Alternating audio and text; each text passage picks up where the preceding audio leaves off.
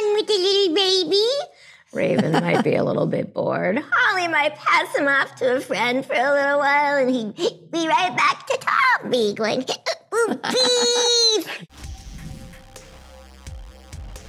It's so good to meet both of you. I've been a big fan of both of you for a while. So I really Nice to enjoy meet you too. getting to talk to both of you, and we're limited on time, so I'll get right to it.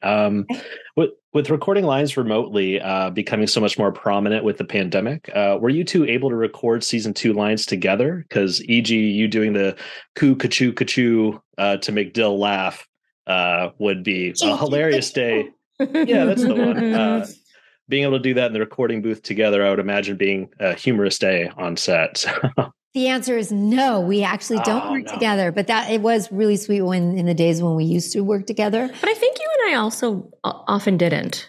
We because didn't. a lot of we did too. Very but then little. There were For a lot of just me because so much of what I was doing was exposition or like not exposition was happening in the stage directions, right? So it'd be like baby Dill grabs Tommy's toy, whacks him in the head, poops. You know, like so. I think a lot of time you were with the other babies. I was with the other although we babies. did have more in-person sessions, and it's always fun to do that. And we know each other so well that we're pretty good at knowing how like they're gonna figuring respond. out how she's going to say something or how we're going to respond.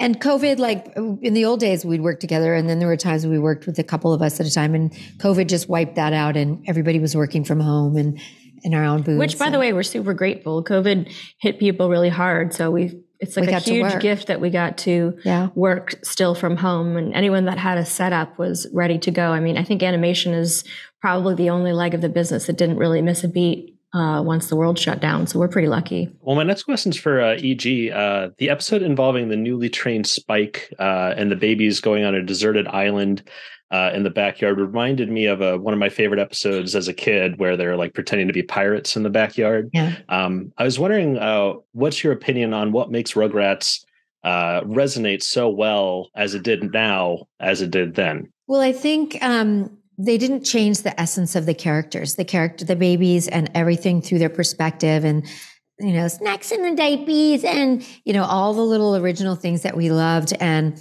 you know, how wide and vast their imaginations and the adventures took them. I think that none of that changed and the relationships didn't really change. All the charming things, all the tough parts, all the silly parts, all the funny parts, all of it just came back to this new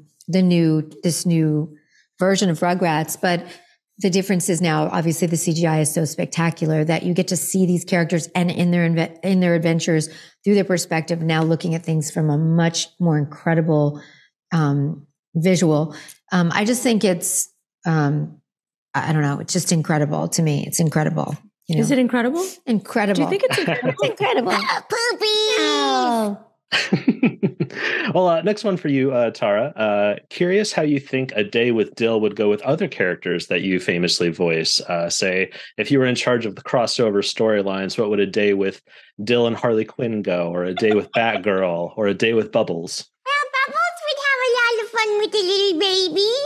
Raven might be a little bit bored. Holly might pass him off to a friend for a little while, and he'd be right back to Tommy going, beef! I would watch all of those. Next one, E.G. Tommy's always been like the character that seems to represent optimism and determination more than almost any character in fiction, I would say. Yeah. If you were in charge of the story, what sort of profession do you think Tommy would be best at as an adult? I think maybe he would be an animal rescuer because he's so kind and he really loves people. I think he loves everybody. He's just kind. He sees the beauty in everyone. And I think he would do something really special and sweet. That's what I think. Or maybe that's me that thinks that. But then who am I? Well, I really appreciate it giving me the time to wrap up. But thank you so much. And I wish you good luck in your future endeavors. Thank you so much.